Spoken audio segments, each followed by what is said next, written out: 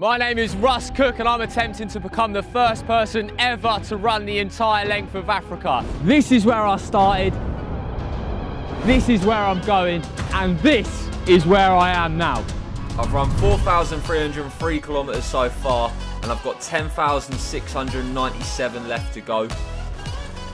In this episode, we cross the Congo River's only bridge as we venture deeper into the DRC, explore their funeral traditions and spend a night with a village chief.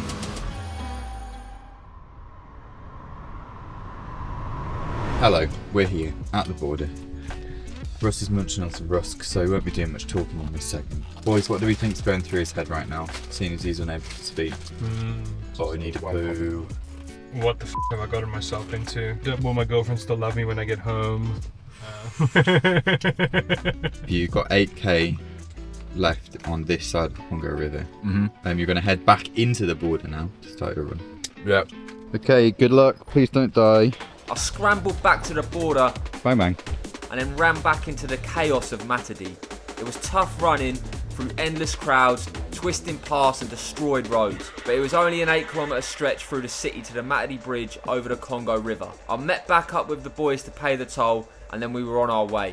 So we are currently crossing the Congo River. This is the only official bridge across the entire river, and it's the second biggest in all of Africa, which is pretty cool, I think. It is quite a big river. The Congo River is the second longest in Africa and 9th in the world, stretching 4,700 kilometres from the Zambian border in the east to the west coast of the DRC. At its widest point, it's 24 kilometres across, and it's also the world's deepest river, reaching over 200 metres, deeper than the English Channel. But despite its insane size, this is the only official bridge across it, and that's why we chose the route we took, avoiding the impurity of a ferry crossing through Kinshasa. Wow, that is stunning. That is stunning though. Watch this then. Oh Lord. Oh my god. Absolute carnage. They're all just chilling out on the bridge. Vibing, like they're legitimately vibing on the side of the bridge. I think they're just proud of their bridge, and it's a beautiful bridge. They should be proud of it. It is. It's so common as a hangout spot, clearly, that there are people motoring around just through the crowds with food on their heads, like selling cokes and stuff. As soon as I was over the river, the hustle and bustle gave way to quiet but hilly tarmac that snaked into the mountains, until we turned the corner and saw this. I don't know what's going on. There is chaos in the roads. People are walking. As far as we can see, Like, it's just this. stopped. What is happening? Might be a funeral, man. I don't know. This is a funeral. These guys make gravestones. Maison de Rêve. It's interesting. I don't really know what's going on. Like they're burning fires in Everywhere. the graveyard, like all over. We should do some research. I genuinely wonder if it's like some sort of celebration of the dead today. It's clearly not a single funeral. It's And a like big event. side of the road here, people are just selling bamboo or sugarcane. Sugarcane, yeah. It's really amazing, to be honest.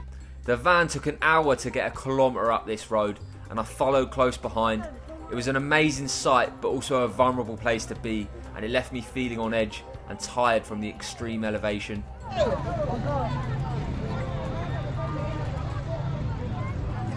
How you doing? Talk to us a bit about that then, lad. Well, burning the grave, like burning around the graves. It was interesting, bro. Like that whole area. I reckon it was some sort of festival of the dead, because everyone was out. And Yeah, all those fucking hills before that crud, dude. Yeah, a lot of hills. That was wild. I'm sorry. Lots of hills.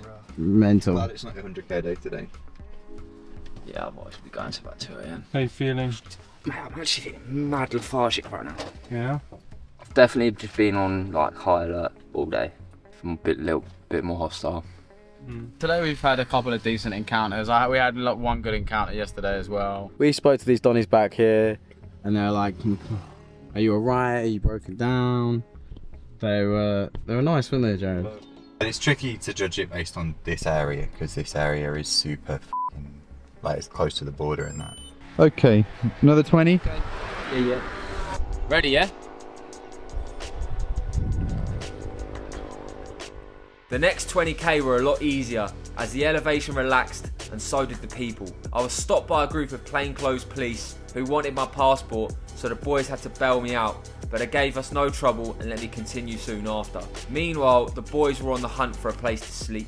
We've just rocked up to a mission that we found on the side of the road. We're going to go and talk to them, see if there's any sort of way we can... Yeah. Recherchez maintenant un site pour dormir. Jusque-là, orienté vers ce village. Il y a aussi l'ouverture normale. They couldn't stay at the mission, but they coincidentally bumped into the chief of the village next door, and he very kindly welcomed us into his beautiful home. It was a small place with just a few houses, but the families that lived there welcomed the boys with open arms.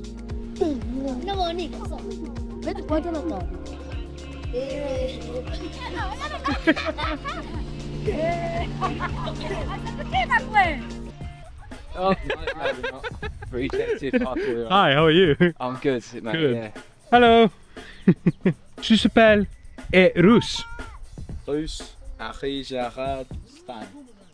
There's a little mission for leprosy, which is literally just over the road. Yeah. And we saw it, and we saw a mission and thought it was a religious mission. We're like, okay, we can probably stay here. Yeah. And they're like, oh, we can't, because it's an international thing. They're like, we need permission, etc. We can't shoot here either. He was like, yeah, but if you're in luck, I'm the chief of the village. And it's like literally this village, like 100 metres further on. Yeah. 40k. How many have you done? 42.2. Literally. No, bang on, okay. So you're going to call it a night, so you want to bang on? Mate, if I'm doing 103 tomorrow, then starting from where we finish, we'll f***ing out. Good ball. It doesn't hurt because we can f off at 5 AM. As soon as the sun rises, pretty much. Alright, yeah. Fuck it. Yeah. So, yeah. Get an early night, sleep well. It's dark by 6 as well, isn't it, really? Half 6. 6:09. We'll start at 6 and you're Probably going want to to start at 5, to be fair. If I start at 5, then you boys come and meet me at 7. Yeah. Late morning, or sorry, early morning is way better than late night. Yeah. Okay, well let's get you missioned up. Yeah. It's going to be a painful day, but I'll get it done. 103k. Well, if you put it off one more day, it's 104. Yeah, exactly. I'm paying interest on every day. What's 1k between friends? I'm sure after 103, that 104th, that final kilometre It feels was like a bit. sucked, dude. Well, we're safe here tonight. Yeah. They're really friendly, they're really nice. But yeah, they know your story, they know why you're here. People have been awesome. So this She seems like a bubbly the little house. girl. Oh, She's so sweet, dude. really, yeah. So sweet. But that over there, that's the chief's house. And the older lady seems to be his mother, and the younger lady is his wife. This baby girl is his daughter. It's a nice place, man. It feels very safe. Yeah. Cool. Mate, I'll tell you what as well, that second 20, the people were way friendlier. Yeah. This is what we were saying yesterday, is like the other towns are... I said bonjour, people said it back. That's nice. Yeah. Doesn't hurt, does Yeah. it? Mate, apart from them, 8 of them pulled up on a couple of motorbikes. Tried to stop me, I was like, pfft. Then it got to that section where I had to turn left and couldn't fuck. I was like, fuck, left, right. And then all of them came back, surrounded me. I was like, none of them wearing uniform. I was like, no. Were they fair? They were fed. When he was wearing a suit, he had a walking stick. Like he wasn't there on crud. Nah, Yeah. it's just like 8 of them surrounded me Yeah. immediately, and I was like, Yeah. Like, They basically yeah. said there's loads of terrorists around here and we want to make sure Yeah. he's not one. And we also got the number out of that of an immigration officer, was it? Just say, call me if there's any trouble. Wait, spoke English as well? Yeah, they all perfect did. English, bro. All of them. Really? Yeah, beautiful English, genuinely. On that note, Harry, if they didn't speak English and someone else was here, how would they learn to speak French? They would go to the link in the description and study with Lingo Culture. Right here. I spent 6 months with them and now I speak French. It helps us get where we're going. So you're going to see a lot more content and conversations in French over the next 6 months, because basically all of the other countries we're visiting are French speaking. dick all French. Actually, dick. Well, good news for you. We have a link you can use. As the sun set, we settled into this beautiful place. The chief's daughter and her friends were fascinated by Stan's editing and spent the night drawing on his tablet and watching him work. But there was something lurking in the jungle. It's all super dark out. And then I can look around the corner and I see this caveman taking his bath in the bush there. This is cinema. Hello everyone, you join me for this segment of bath time whilst running the entire length of Africa. None of the content has really been me having a shower, but I do pretty much every day. This is why I love hot showers so much, because this sucks. But it's better than going to bed all sweaty. The only trouble is tonight we're in this little village. There's loads of little kids around. Ugh.